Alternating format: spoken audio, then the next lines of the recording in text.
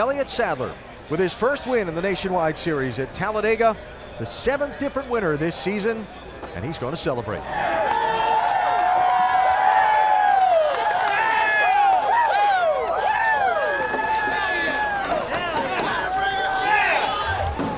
And he's shaking and he's sweating and he's worked hard today. And after you fell back, Elliott, how'd you get up there and win?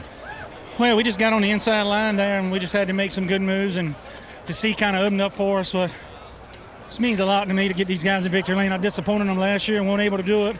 We have a lot of people here from One Main Financial today. So glad to win with Mary and Kim and all those guys here. It means a lot to me. And do it at Talladega. Everybody else always asks me about flipping at Talladega. Damn it, now we won one at Talladega, so this feels a lot better.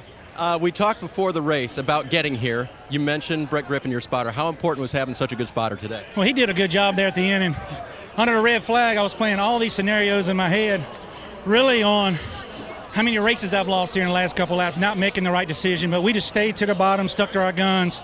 David Reagan did a good job pushing us, and we were just able to hold those guys off at the end. So Brett did a great job. He deserves this. He did a great job getting us all on the front row yesterday.